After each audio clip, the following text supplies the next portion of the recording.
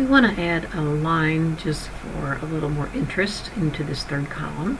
Select the column, go into Borders and Shading, either through the icon or through Page Layout, Borders and Shading. And it does need to be on Borders, not Page Border. The second one is the one we want. Take it off of the top, the bottom, and the right side, and then go into Options and make it a 10-point. Click OK and OK.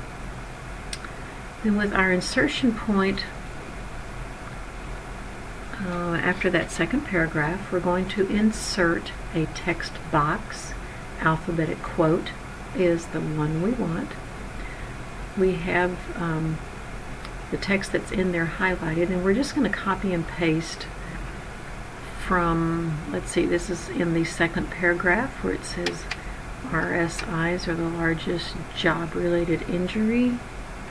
Copy it, and then we're going to paste it in here. When this little smart tip comes up, we're going to match destination formatting, keep source formatting. Oops, match destination, I'm sorry. We don't have the same option as with the last one, but that looks pretty good. And then we're going to kind of adjust the text. We want to make it that darker color, that dark red color we've been using.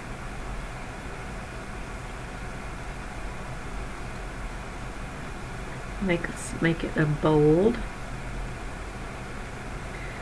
And then we're going to stretch this box out. The box is actually going to go between two columns.